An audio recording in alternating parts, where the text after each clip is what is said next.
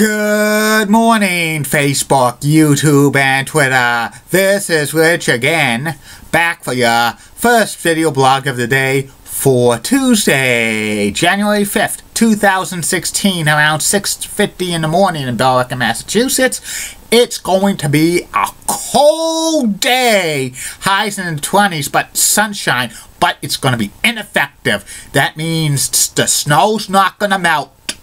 And this morning it's only about single digits in the Merrimack Valley, well below zero in New Hampshire, Maine, and Vermont. So wear your gloves, wear layers, wear your long johns, wear everything that keeps you warm, because if you have any exposed skin, it could get frostbitten within a few minutes. Some news to report. Boston Celtics beat the Brooklyn Nets by a score of 103-94 last night. And also the Golden State Warriors won again. And the 76ers won their fourth game of the year. So congratulations to them. They're only going to win 12 to 15 games tops. And the Chargers, the Raiders, and the Rams have filed for relocation to Los Angeles, California. There's going to be an NFL team in LA in 2016 season. And congratulations to Jerome Aginla of the Colorado Avalanche, who became the 19th player in NHL history to score 600 career goals. So congratulations to him. He's a Hall of Famer. And it's Happy National Bird Day. There's still birds flying around in the Northeast and stuff. They haven't went to Florida for the winter yet. And that's about it on news. My first video subject of the day is about the classic TV game show Love Connection. Love Connection was a dating game show that lasted 11 seasons in syndication, and it was revived for another year in syndication in the late 1990s. It was hosted by Chuck Woolery, and it was famous for setting up dates. Love Connection premiered on syndication in September 19th, 1983. The original version lasted 12 years into September of 1994. It was produced by Eric Lieber Productions in association with Telepictures, then Lorimar Television. Eventually, it all became Warner Brothers Television Distribution. And it was filmed in Los Angeles, California. The premise of Love Connection was that there were two segments to the show. One with a single man and one with a single lady. And both of them were single, and they had three potential dates lined up. And they had like a brief interview with each of the three potential dates, saying why would you be a perfect date and stuff.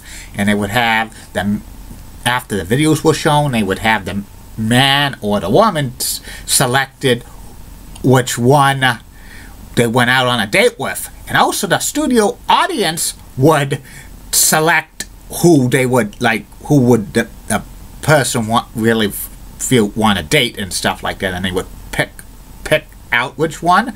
And then Chuck Woolery would say that we'll hear everything what this contestants selected in 2 and 2. That means 2 minutes and 2 seconds. That's what Chuck Woolery's famous quote was. 2 and 2. But 2 and 2 is the average of a television, the commercial time for an average television show. That's a fact, Jack.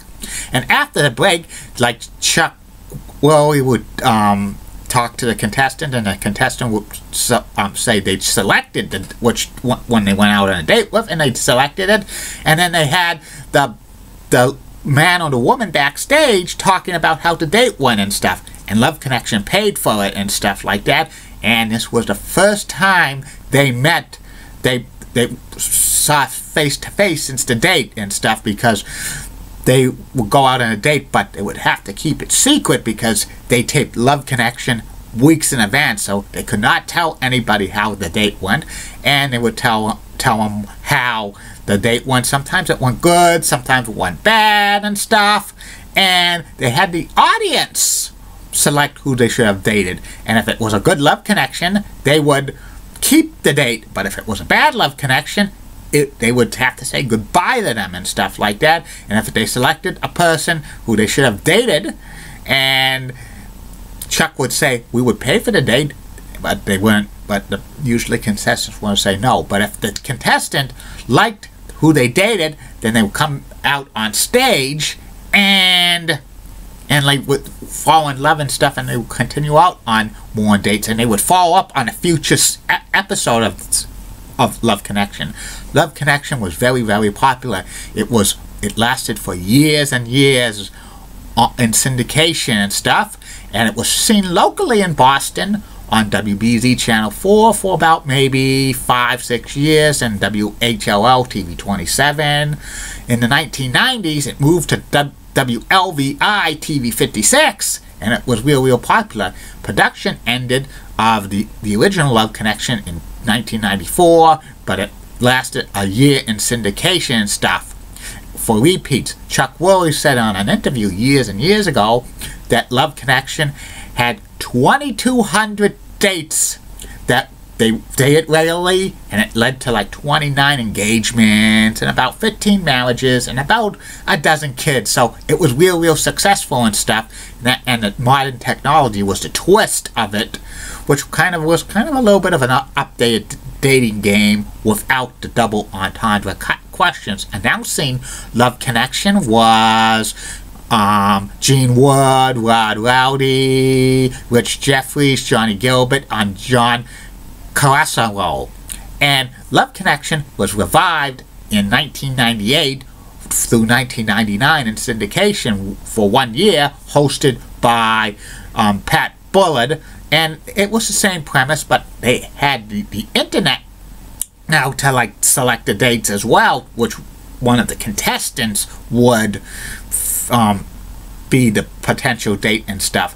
Usually the people on Love Connection were in their 20s and stuff, but they had some older people like 30s, 40s, sometimes divorced or widowed or whatever and stuff, and it got real popular and stuff. Reruns of Love Connection were seen on the USA Network for about 2 years in the late 1990s, and it was a staple of GSN in the early morning for about 6-7 years into the 2000.